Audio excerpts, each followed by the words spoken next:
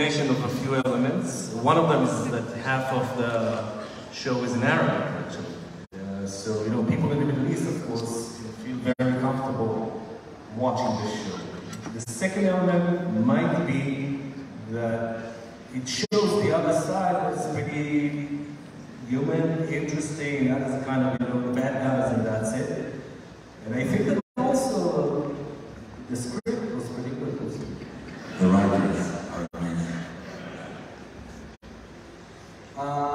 So I don't know, for those of you who don't know, there's actually a super exciting acquisition recently for your studio, Faraway Road Productions, by Blackstone-backed Capital Media, which was just acquired by them. So how's it like being one of the most recent Israeli exits? I mean, we were talking a little bit before about, you know, the exit strategy that exists in high-tech and startup world and how, I guess, there's some parallels in the content space. Can you talk about that a little bit? So, a few years ago, Israel was a startup nation. We are still a startup nation, but now I think it's an era for a content nation. And I think there is, as you said, parallel between the startup strategy and also content strategy, because we started with an idea. We need to have seed money in order to make it happen. So our seed money coming from the broadcasters, so we go to the broadcaster, they are investing in our show or idea, and then if you sell it and so you're getting much more money and it's become big. But what we had is Candle that bought by, actually established by Blackstone, created a roll-up of production companies, Reese Witherspoon, Will Smith, Coco Melon, Exile. So we are part, and us, Faraway Road, and now we're part of this huge company we got acquired. So we have also exit strategy in content that it's amazing. I think it's very unique, but I hope that we're starting something that other production companies will get by bigger companies as well. And you asked how does it feel? It feels good.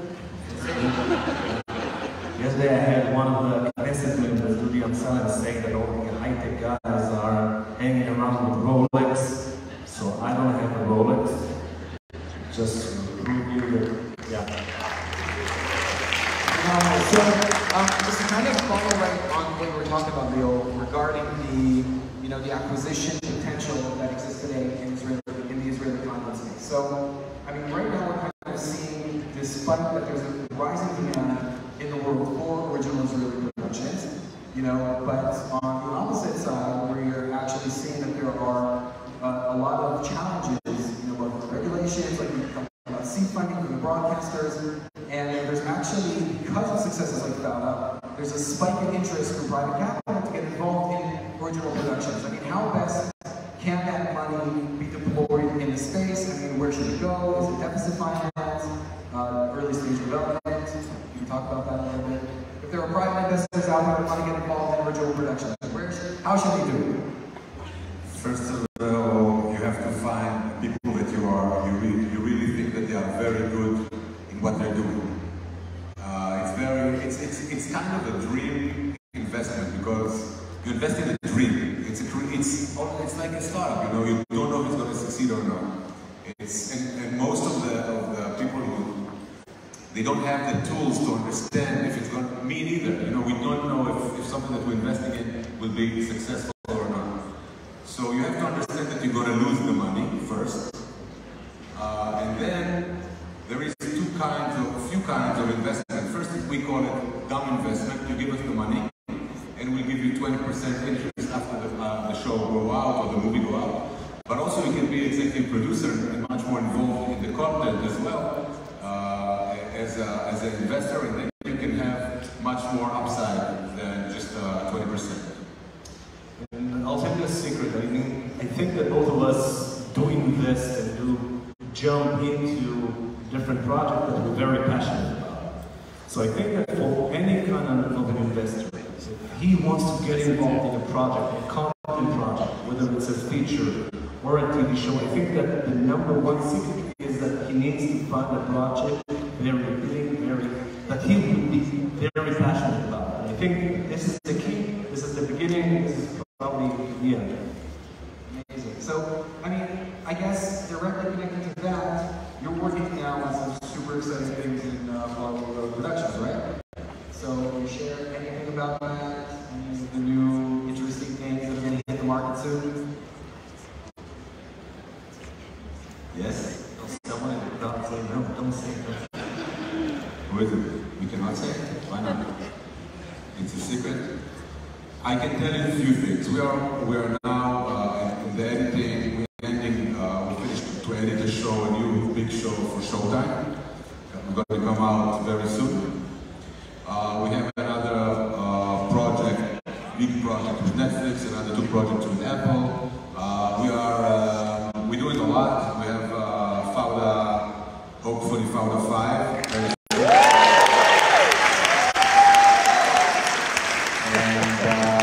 Yeah, our hands are full, really, really full, and we have another like 50 projects in development.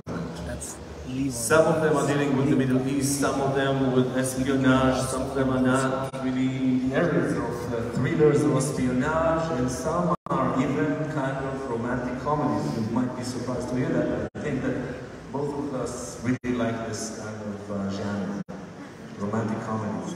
How do you find the projects that you're interested in? I mean, how does the sourcing look like when you're out there looking for the next thing? Most of our shows or movies or what we're doing, it's about, we want to go for the true stories. For us, it's very appealing, true stories, and also things that about, that we want to watch, you know? It could be comedy, as Avi said, it could be like, I don't know, thriller, it could be comedy, it could be whatever. But if we want to see it, if we want to watch it, so it's something that we probably want to invest in. And also it's supposed to have a truth inside, you know, that we will know that it's happened, it can happen. And it's also supposed to be driven by dialogues, and also by characters. One of the things that both of us really love, and this is the thing that got us together with Fauda, and it happened. Fauda started around 13 years ago, in a nice, interesting evening in Lior, in reserves. I mean, both of us served in an undercover unit called Levan, and I think that over there, when we understood the secret of double identity, meaning when someone can behave from the outside as A, but from the inside is a complete B. So this is what we're trying to bring to the screen in many different stories. Not necessarily, again, undercover or espionage, even about personal life, families, etc. But the minute that you see the split in someone's identity, this is something that really is intriguing for us. And how do you keep, I mean, you're now playing basically on the global stage. You're talking about doing projects for Apple, for Netflix. How do you retain the Israeli competitive edge by doing that? How do you keep the Israeli competitive edge or advantage? We're just trying to challenge ourselves again and again. I mean, we had two shows with the US, of course. We had Fauda here in Israel. I think one of the most fascinating things that we see is the difference in the culture. In Israel, when you discuss something, it's usually people shouting at each other.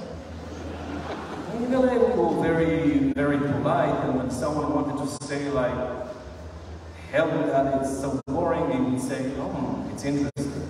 So we got it, the English behind the English, slowly, but for us, it's always really fun to do things here in Israel, and to keep it as authentic as possible, and to keep the Israeli essence of it inside. I'll tell you a story that happened to us in LA. We had a huge meeting with all our representatives, with our lawyers, our agents, managers, and me and Avi started to argue about some content things. But we argue as we argue, we're shouting at each other in the middle of the restaurant in LA, in Hollywood, and all our team looked at us and they were shocked. And then we went out to a bar, me and him, to have fun. We're getting the calls from everyone. So what, you're going to separate? What's going to happen? No, we're just dancing now in the bar. Everything is okay. So there is cultural differences, but we're now trying to be American as well. So all the questions that you were asking us were very interesting.